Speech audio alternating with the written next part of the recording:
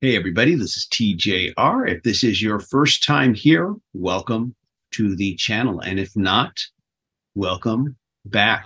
And also, welcome to part two of my review of the Lifehouse demos from the Who's Next 50th Anniversary Super Deluxe Box Set. In my previous video, I discussed each track on disc 2 of the set. And in this video, I will discuss each track on disc 3. Crazy how that works. And then afterwards, I will have a few final thoughts on the Lifehouse demos as a whole. By the way, this video is probably going to fly by a lot faster than the last video.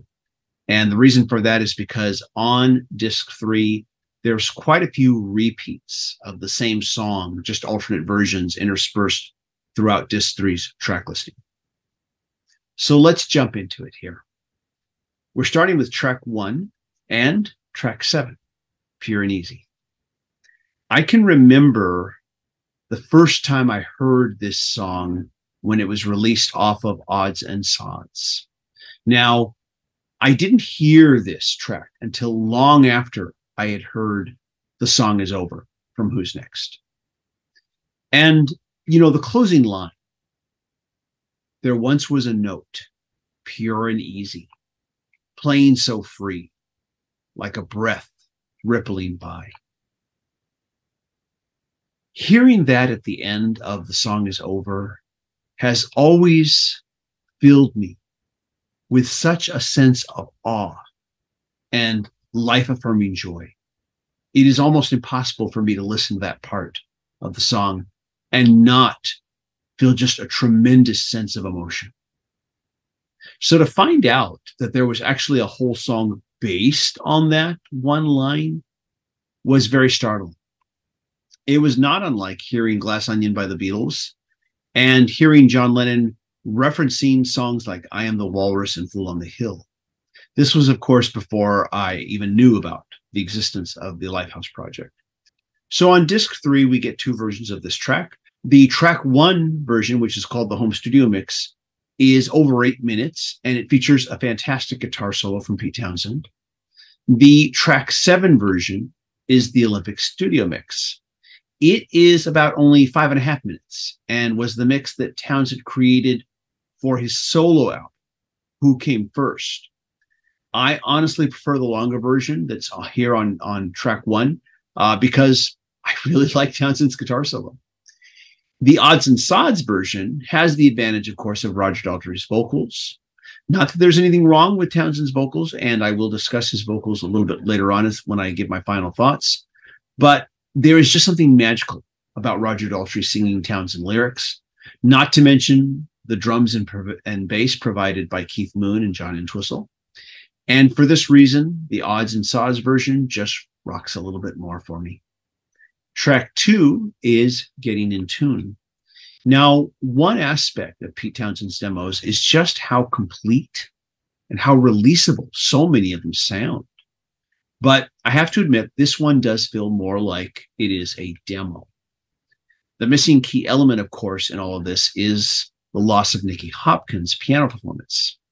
But I have to admit, I do love the sound of the Lowrey organ on this version.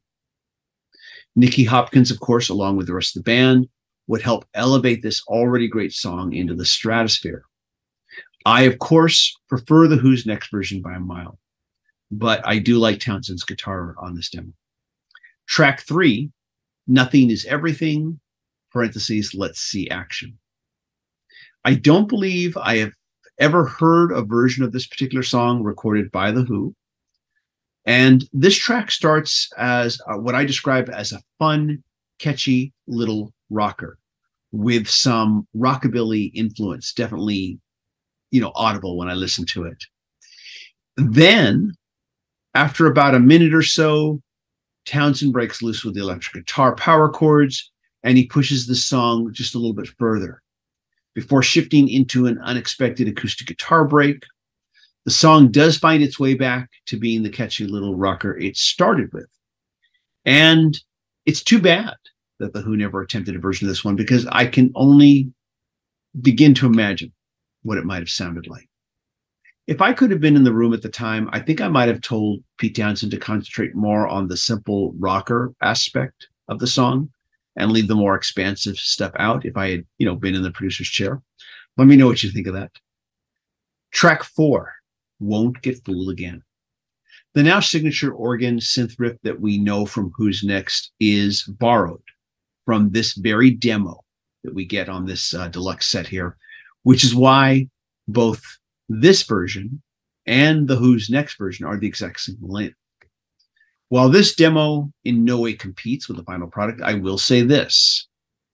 Any other artist could have released Townsend's demo version, and I think it would have been met with a level of accolade.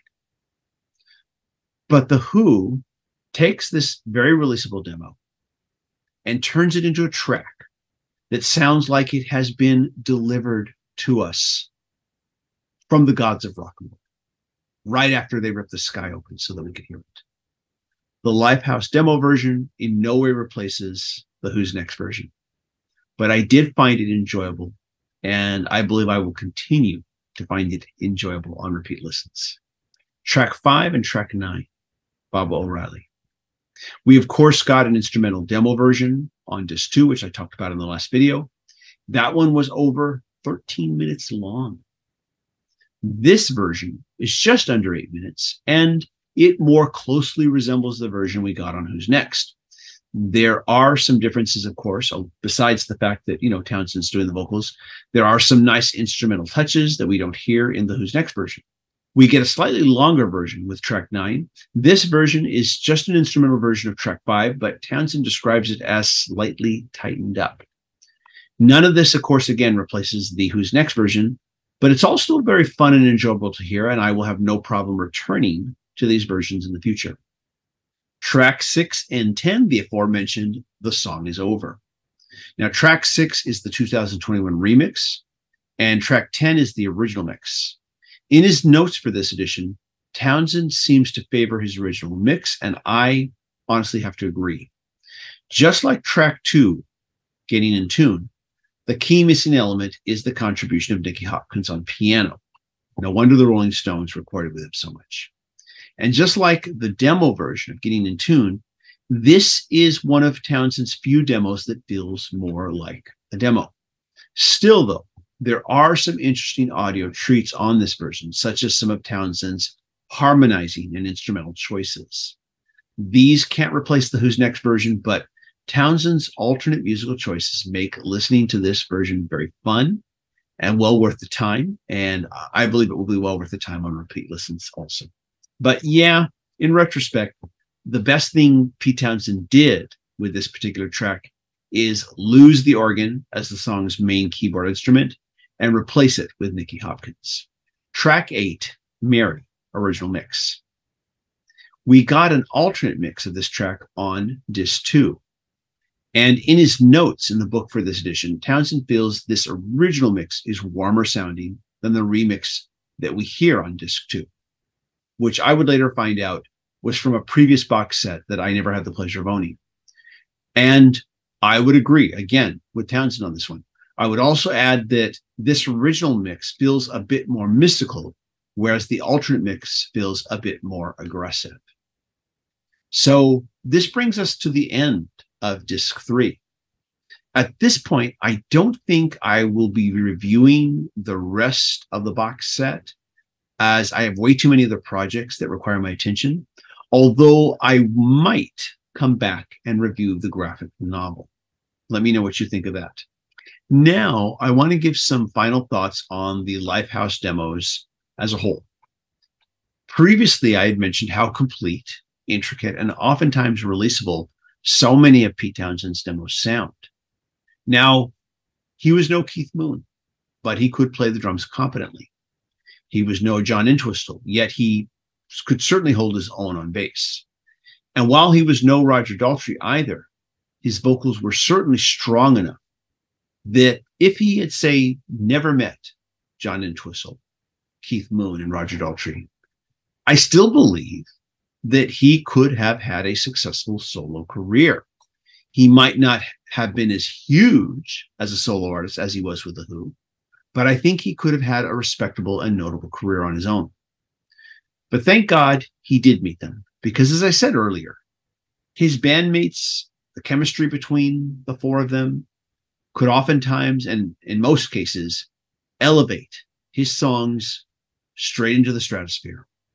And in some cases, they could give the impression that they were breaking the sky open so that the gods of rock and roll could deliver them to us.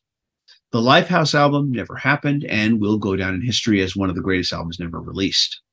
But it did give birth to one of the most iconic albums in rock history. It's been a real pleasure finally getting to hear these and finally to get a sense of what the Lifehouse might have sounded like. And I do agree with those who said in the comment section of the last video that Lifehouse could have been a great album. I believe that's probably very true. Those are my thoughts. Let me know what you think. As always, if you like these videos, be sure to hit like, hit subscribe, and hit the bell notification icon. I want to thank my patron supporters who are really helping me to make more videos. And if you'd like to be a patron supporter, please go to patreon.com, and that's patreon.com/TJR the original, and become a patron supporter. Patron supporters do receive exclusive weekly videos not available on this channel. Everybody else, if you can't be a patron supporter, I understand. Just click like, and that will help a tremendous amount in helping to grow this channel. I want to thank you all so much for just stopping by and hanging out and spending some time, though, letting me talk to you about music. I really appreciate it. I want to know what you have to say in the comments.